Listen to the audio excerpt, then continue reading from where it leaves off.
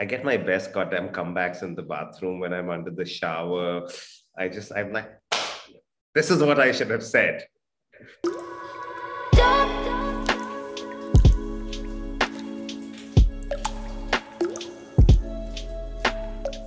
My mother used to wake me up to go to school, and I would go into the bathroom. I would turn on the shower.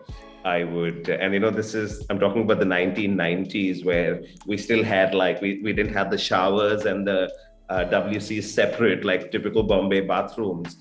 And I'd turn on the shower, I'd put down the WC commode cover, and I'd fall asleep.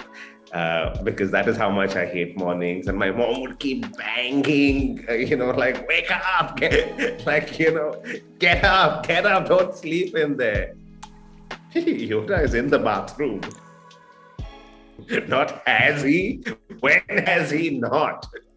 As a child, I think it's possibly the most sacred place where you discover yourself.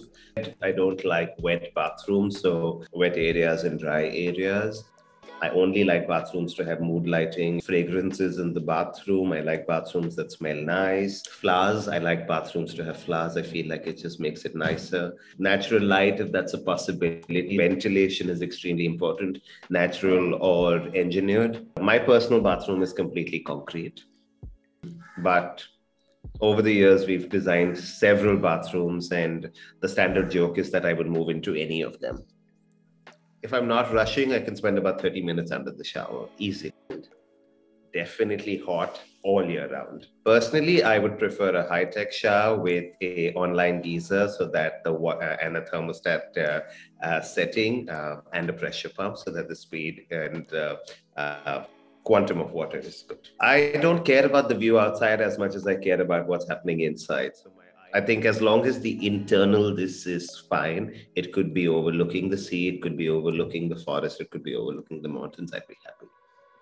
Snake crawling up the fucking, that happened to me a while ago, not a snake, but the other day I was in the loo and I just glanced and there was a goddamn chameleon in the bar. I live on the ground floor and in the pot, and I shrieked and I was like, what on earth are you doing in here? So yeah, I would say reptiles in the bathroom, definitely a phobia.